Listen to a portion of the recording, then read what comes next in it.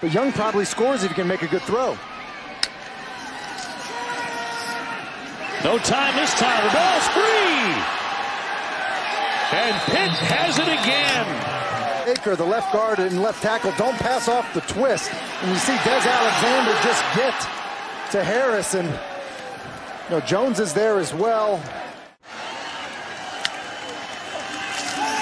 Harris to pass, pressure on him. Ball is loose, and Pitt has the football. Patrick Jones forcing a fumble. Just ends up getting beat inside by Jones. Does a good job of splitting it. There's no presence from the back inside as he's releasing outside, and in a fumble. 3 fumbles.